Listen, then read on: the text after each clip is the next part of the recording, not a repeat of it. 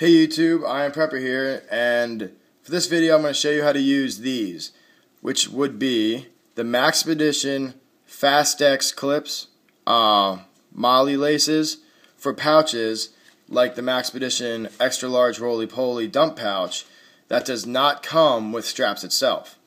So you have to buy these extra so I can attach this to the molle vest I have here to use it in some sort of tactical use. So first thing you're going to want to do is you're going to want to run the laces if you want to call it, straps, from the bottom up through the back of the pouch of the molle webbing. Pull it through so you can see you can come down and push it through that hole, but you're not going to do that yet. So you're going to do that with both. Take this one as well, run it through the other strip of molle all the way to the top. Watch this tag gets caught. Pull it all the way through tight, and there you go. So now you have basically your two molle straps. The rest is pretty similar. I like to put mine between this strip and this strip right here because that's where it works for me. So you're going to do this like any other piece of molle. You're going to put your two straps through the respective parts of the vest. Hope I'm on frame here, sorry about that. Through the respective parts of the vest.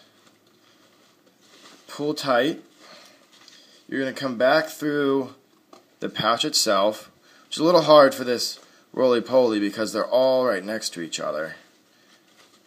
There we go. Get it through there. That's one. The way these are formed too makes it a little easier to hold your spot because the tab will fold over top of the molle, so you don't have to worry about it slipping back through while you're working on the other one, which helps a lot, makes it a lot easier. So now you got both of these. You come back through the vest.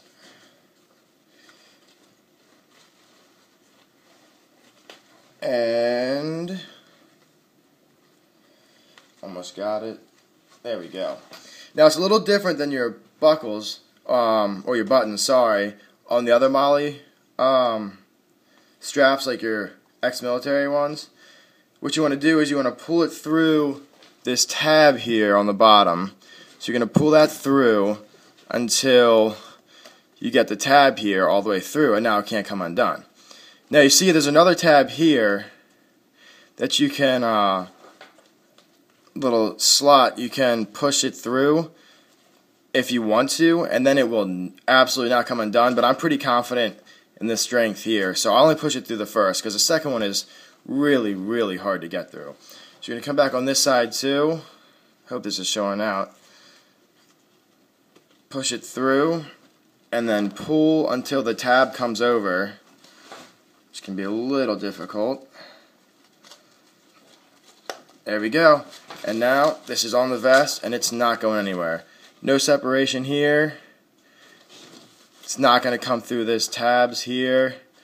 So that's how you use your Maxpedition TacTies clips.